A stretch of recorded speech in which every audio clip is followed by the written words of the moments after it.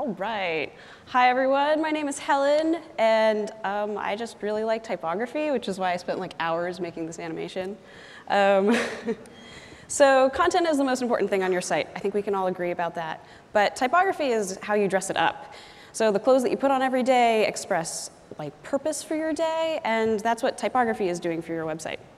So assuming that you're not just like using emojis to like, I don't know, express semantic meaning on your site, you're using typography, and that same typography is in the equation of what's making your users feel like using your site in the very first place.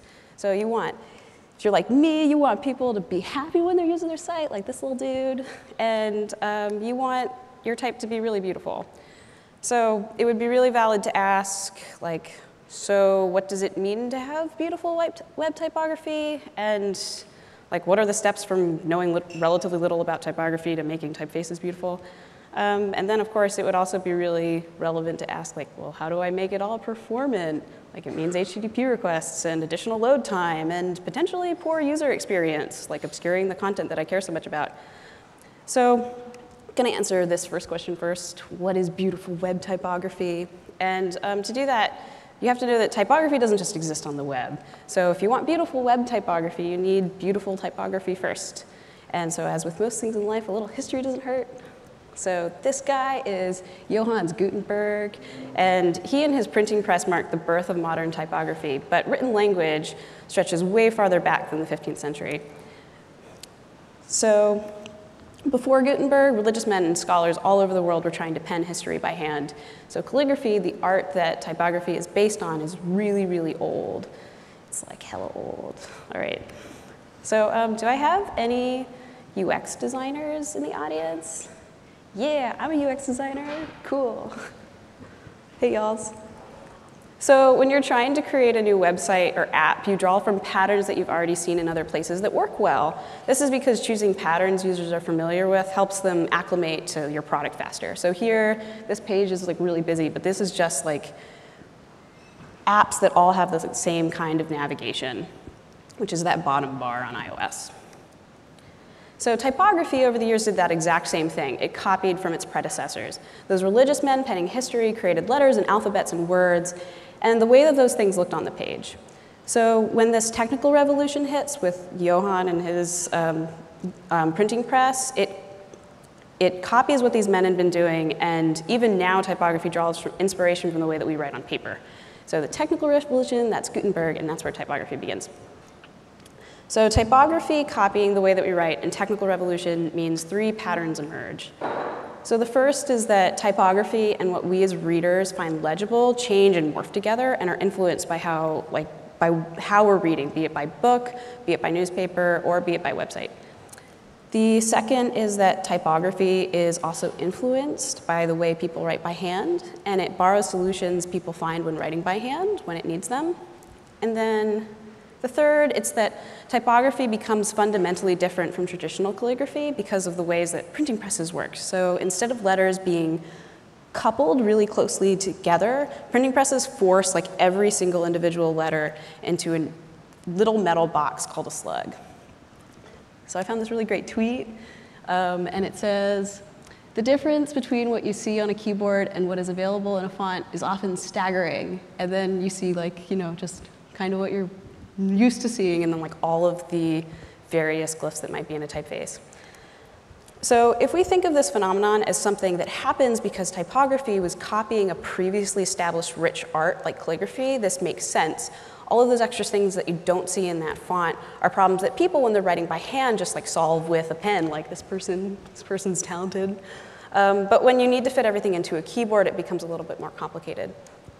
So when we look at all the glyphs and the characters that a font has, when we look at all of those features a font might have, you can understand their relevance and the functions they serve a reader by keeping those three facts in mind.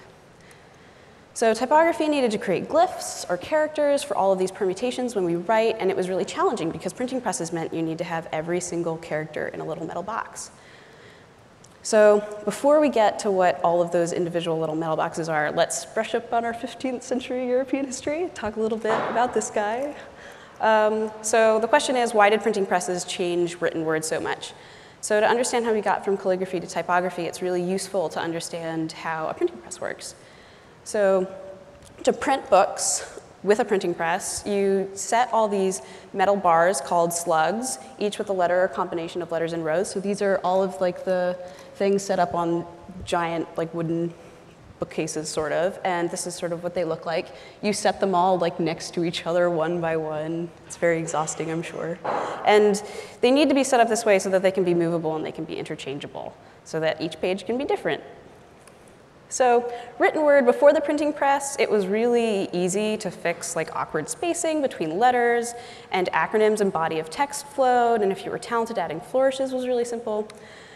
Printing presses' needs were different. Typography needed to solve awkward spacing, build flourishes, and have number fractions, like all of these things that had been solved and were easy to like write, but were not easy to typeset. So Ellen Lipton in her book, Thinking with Type, puts this really elegantly. She says, the first typefaces were directly modeled on forms of calligraphy. Typefaces, however, are not bodily gestures. They are manufactured images designed for infinite repetition. All right, so to solve these issues, type designers had to create all these glyphs that you find in fonts today. Back to this guy, all of those. So slugs meant that as a type designer, you had to choose and find important combinations of letters. You had to give decorative glyphs for people printing books. You needed to create small caps, and you needed to use like often used fractions like 1/2, 1/3, 1/4. So if it wasn't obvious, this is like the direction we're headed with these talks. These little things make your content shine. And using these beautiful little characters that were specifically created to solve specific kinds of problems makes your text more legible, and it makes the details just a little bit more beautiful. So the need for these characters didn't go away when we switched to digital typography, which is why the ability to turn these things on and off is in CSS. So when we use typography on the web, we have a myriad of characters and glyphs at our disposal, all of which can be turned on and off with like OpenType CSS flags. And there are a bunch of them. There are like over 100. There are so many, so I'm not going to go over every single one. But we can learn some of the most common ones. So the first one I want to go over is kerning. This one is the adjustment between letters so that spacing looks good. So type designers put a lot of work into figuring out spacing between your letters. So it makes sense to actually turn this on to auto, which ensures the browser will choose the most performant kerning option on by default. There are also ligatures, which fix awkward spacing combinations. So this one, if you look at the F and I and finally, you'll see that like one looks a little less awkward, and it's because it uses the little like hook on the F to become the part of the I. So these are normally split into normal and discretionary ligatures, which is basically like normal ligatures used all the time and the fancy ones for later. So there are also small caps. So if we watch CSS in here, these make abbreviations look good in sentences. So this is because they don't interrupt the flow. So here we see like the CSS like pokes up above all the other letters, and the other version just is like the designed version for them to be a little flatter. Old style numerals give you numbers that go below the baseline, which look more similar to the way that you might write numbers out by hand, and it has the added benefit of making them a little more legible. And then there are also swashes, which allow you to be super fancy. If you look at the A, one is like super fancy for like a header title, and then there's kind of like the boring one. So any one of these changes in the grand scheme of like all of the work that goes into building an entire website is relatively small, but together they have this net gain that is bigger than their individual parts. They make type more legible, and thus your site more pleasant to be on and to be reading. So these things are pretty easy to turn on. They're ultimately just CSS properties. I left them all unprefixed for brevity. So we have kerning ligatures. So the most challenging part of this process actually is figuring out what your typeface supports. And there are like a variety of methods you can use to figure that out. So the first one is Typekit. I think most of us probably are using Typekit to get fonts or Google Fonts. So if you're serving it up from Typekit, it will list the features that a typeface supports. Once you've created a kit on Typekit, you can see the OpenType features the typeface supports by clicking on the question mark next to OpenType features. And then you kind of just need to already know what that means, which is a little inconvenient. For Google Fonts, you need to, or like fonts you have locally on your machine, you kind of need to do a little more digging. So In these instances, there are OpenType sandboxes. So the sandbox I'm using here is hosted at the URL, which is cognet.com/sandbox/css3. And I really like this one because you kind of just like click like things to see if it exists in the typeface or not. Like a few of these things are on. Like I think there were discretionary ligatures between the S and the T. So the last challenge is discovering all of those extra glyphs that a font face might contain, since we already know from this tweet that sometimes there are additional characters and glyphs that you can't access without key commands or help from some sort of like visual editing software. So to find these, you have two options. So you can look at all of the glyphs in either Fontbook or Character Map if you're on Windows, or if you have like a spare $600 or so just like sitting around burning a hole in your pocket, there's Adobe InDesign. So I'm going to go over this version first because I assume this is the one that's probably more likely for everyone in the room. So you can use Fontbook if you're on a Mac or Character Map if you're on Windows. In Fontbook, you can toggle the option to see like all of the glyphs that exist in a typeface by clicking that one with like, if you look up in the upper left, it kind of looks like a grid. And here we're just going through a typeface called Calendars, and we're looking at all the stuff it has. Yeah, it has all these fancy characters. It's nice.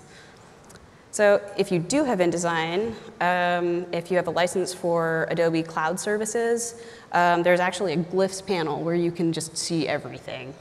Kind of the same deal. So the workflow that I have for playing with a new typeface that I'd like to use is typically to use an OpenType sandbox to discover the CSS features that a typeface supports. And then I go into Fontbook to discover the glyphs that might actually be cool in my designs, and I just don't know that they're there. So for example, if you're on a Mac, the system font is called San Francisco. And it has like all of these cool little wingdings. Like it has like a little Apple logo, and it has the location icon. It also has like super fancy quotes. Whoa. So it's also a way using the information panel to see what languages a typeface supports, which is really good information if you're building a site that needs different character sets or languages with lots of accents. All right, so the next part, we should talk about performance. I don't know why performance is a text editor. I guess it starts there. All right, so at this point, you've already learned about type features. You know where to find them. You know how to turn them on. You might already have some opinions on what like you think looks good and what you want in a typeface, either because of this talk or things that you've read on your own. And so at this point, we're going to pretend that you've chosen a typeface, and now you just want to load it and use it on your site, which is why we need to talk about performance. So I'm sure we've all seen this kind of happen, where like sometimes like it takes a little bit for like you to actually see the content, other things load first. So obviously as web developers, we care about performance, and we don't want large web fonts slowing down the load time of our sites. So at the very beginning of this talk, you probably remember me saying something like, content is king, like content is the most important. So I want you to keep this in mind, because as we go through these performance tips, it's the driving philosophy behind what we're doing. So I think that Chris Manning put it best in his article on font loading techniques. He says that readable content trumps custom fonts, and it's true. So if you've ever loaded a web font from Google Fonts, you probably copy and pasted their suggested import code, which looks something like this. It's just that import statement, or it looked something like this, where it was like the link rel. And these both get the job done, but we can definitely improve on them from a performance standpoint. For one, they cause something that is called FOUT, which stands for flash of unstyled text, which I'm sure we're all familiar with. Even worse, they can actually cause another syndrome, which is called FOIT, which is a flash of invisible text, so not even being able to read anything before that entire web font loads, which is awful on mobile or if you're on poor Wi-Fi. And so it's safe to say that if you're just trying to read something, you just want your users to be able to read, like a flash of unstyled text is better than a flash of invisible text. So when we're working with web type, we want to allow for flashes of unstyled text to happen, and then we want to mitigate and minimize their effects. So first, we're going to go over how to prevent the flash of invisible text. And the way that you do this is with all the fonts you know and love, just like regular old web fonts. So like web-safe font stacks, these are all just gonna load really easy. So what we're gonna do is we're gonna declare a web-safe font first in our stack, and then we're gonna use JavaScript to load in the web font once it's ready to use. So for these, I'm gonna be using a typeface called calendars. So in here, this is probably all stuff you're familiar with if you've ever used a custom font. First we're just loading it in, the @font face. This won't download until it's actually applied to anything. So here we're declaring our web-safe font stack first on the body, and then our desired font stack in a class called just .fontsLoaded. Then we're going to use, for the JavaScript, we're using a library that's produced by Bran Stein, who works at Typekit, and it's called FontFace Observer. So once we have that library loaded, we're going to start an object with different font families we want to load. So here we just have one typeface with 2 different weights, and we can keep appending different families. It all kind of works the same way. So first we create a new font face observer for each family in the object, and these will each return a promise that is resolved when the font has loaded or rejected if the font fails. In the promise, we handle 2 use cases. So in the event of the promise being fulfilled, we add that fontsLoaded class to the body that will trigger the typeface from our CSS, and then apply the calendars plus typeface, which looks so nice. And so it ends up kind of looking something like this, where like, if you didn't catch it, it just loaded in the new font. Woo, there we go, nice. All right, so the next part that we want to do is we kind of want to minimize that like shift between one typeface and the other. So we want to minimize that flash of unstyled text. So to do this next part, we're going to compare the font we have with the font we want when we're choosing our stack. So this trick comes from Tim Brown, who explains the philosophy by pulling a quote from Jason Santamaria's book on web typography. And he says, "The thing I try to avoid most in my designs is not fout, but a jarring shift in the layout when a web font finishes loading. The shift is usually due to sizing discrepancies between your layout and your system fonts and your web font." So what he's trying to say is that it's comparing the difference between like the size of the typeface vertically and then the size of the typeface like horizontally. So the way that Tim Brown handles this discrepancy is by matching his fallback font with his intended web font's X height, which is what you see here, and the typeface's width, which is like the literal width of them just all laid out in a line. So here, if you remember, we're using calendars. The closest web-safe font I could find was Georgia, and right now they're both set in just like 36 points. So this trick is fairly simple. You just literally put them right on top of each other. So when we do this, we see that Georgia is actually both taller and wider than calendars is, so it's going to move the content when we load in the new font.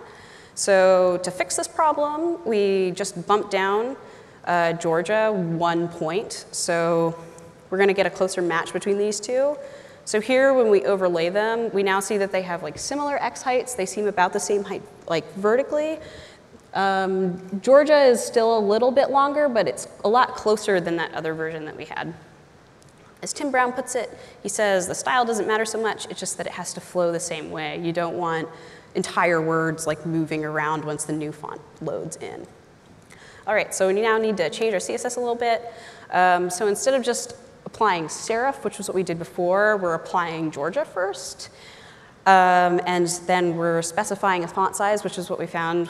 We found that 35 worked pretty well, so we set the font size, and then on calendars, we set a new font size. So we go from 35 to 36. And it won't work because I spelled size wrong, but it's fine. All right. Okay, so wait, there's more. We can do more. All right, so if you're loading in a typeface from Typekit or Google Fonts, this is going to get you pretty far. Already you know that you're going to circumvent like that flash of invisible text, which is the worst. And then you have a lazy load so that your users can read their text and get a nice web font, which is awesome. But we can still improve on this. So for this next part, So for this next part, Zach Leatherman from Filament Group has this even more granular way that he handles lazy loading. So what he does is he splits up he splits up like the normal or Roman version of a web font from its italic, bold, bold italic, all the different weights that you want to load in. And he only, like he first just loads in he splits them up into stages. So he'll just load like the Roman, and then he'll lazy load the italic, bold, bold italic, like all afterward. So he calls this FOFT, flash of faux text. So this is like the third one. There are so many, you're just gonna have to remember them. Moving on. All right, so he handles this using a polyfill called font face onload, and it executes a callback when a web font loads. So to use it, we load in his library, and then we set up our loads to happen in stages. So stage 1, we're loading in that like normal version of the typeface, and then in stage 2, we're loading in, like the italic and the bold.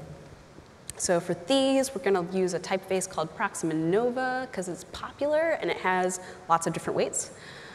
So here we're loading in just that Roman version of our typeface first. So on completion for that variant, we then have 2 more checks for the bold and light versions of our typeface. If these succeed, then we add a second success class to the top element of our page so that our CSS knows when to apply like the correct font file. So our CSS is a little crazier now. So first we load in our web font using an @fontface declaration. Like we said before, it doesn't do anything until like we apply it to something. So because we're grouping them together, so we actually are splitting them up. So you'll see that I have like an @fontface for Proxima Nova bold, and then I have another one for light, and then I have another one for regular. If you group them all together, then you're gonna get that flash of invisible text, which is like numero uno, wanna avoid. First, we're declaring our web-safe fonts that closely match our desired font, just like we did before. You're familiar with this. So the closest I could find to Proxima Nova on the Mac system was the system font San Francisco, but the system fallbacks for Windows and Linux didn't match as closely. So instead of having the traditional fallbacks for Sequoia UI and Tahoma for Windows and Linux, I'm just setting it to Helvetica, and then sans serif. Next, we set a loaded class called Proxima Nova Loaded, where we set our desired web font, and this is all stuff that you've seen before. So the new stuff, stage 2, here we start seeing some new code. So we see a Proxima Nova B loaded class. And this is the class that our JavaScript sets when the italic and bold versions of our typeface have loaded on the HTML element. We have to redefine in what instances we want italics and bolds to load, since we completely stripped them out earlier in favor of like the browser's algorithms for bolding and italicizing, which is why we're resetting like a proper font, like the proper web font version of the italic on the M elements, and resetting bolds on strongs and headers to use the web font's true bold and italics instead of the browser's. All right, so all of these have the potential to just like time out, and that's okay because your content still loads. People can still read it. So there's this talk by Kenneth Ormandy that's really wonderful on web typography, and he tells this story about this printing press. But he tells it 100 years after Gutenberg in the story that we just covered earlier. So 100 years after the printing press was created, a man named Pierre Holtin was trying to recreate Gutenberg's greatest accomplishment, which was printing the Bible. But Holtin wants to do it for completely different reasons for Gutenberg. Gutenberg just wants to be able to do it, to say that he could. But Holtin wants to print like a mini Bible, and that's because Holtin is a Protestant living in very Catholic France, where he's unable to lug around like a giant Catholic Bible, a giant Protestant Bible that he could get caught with and prosecuted for practicing his religion.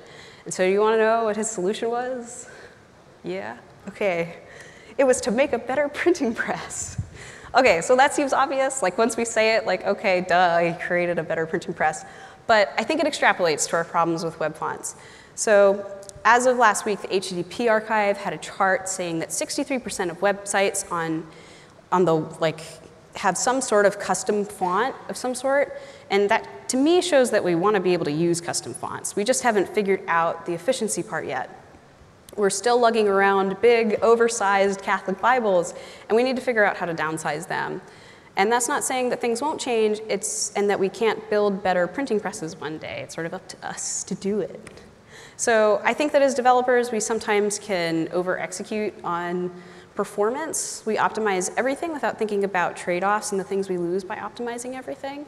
So instead of letting performance dictate design, are there ways that we can build great designs that are performant? And how can we make technology that supports the kinds of designs that benefit our users? I don't have answers for these things. They're open-ended. I don't even think they're just questions for us in the room, but they're like questions for everyone who builds websites and who cares about their users. So we've decided that as an industry, based on those HTTP archive numbers, that we want web fonts. So how can we make better printing presses? All right, so stuff for you to follow up with this. If you really like type, Ellen Lupton has a book called Thinking with Type, and it's completely designed. It's very interesting. If you want to work with OpenType on the web, there are really great helper libraries. Kenneth Ormandy has one called Utility OpenType and another one called Normalize OpenType. They make working with OpenType a lot easier. Zach Leatherman, whose performance loading techniques I went over, he has like a bunch of research, and he gets even more crazy with all these data URI techniques that I didn't even cover. So that's also worth looking at. If you want to read like a blog version of this talk, I have it hosted here. I literally switched the DNS at 3 a.m. this morning, so hopefully it works. If it doesn't, it will later. And if you want to follow me on Twitter, I'm writing a follow-up to this talk called All Typefaces Have Histories, which is about like how typefaces you choose invoke feelings based on sort of their own histories. And then, last but not least, I'm over at the Developer Tools Corner in the other room, sharing tips for working with Firefox DevTools with my lovely colleagues, so please stop by and say hello. And then, lastly, thank you so much to ViewSource for having me, and thank you all so much for listening.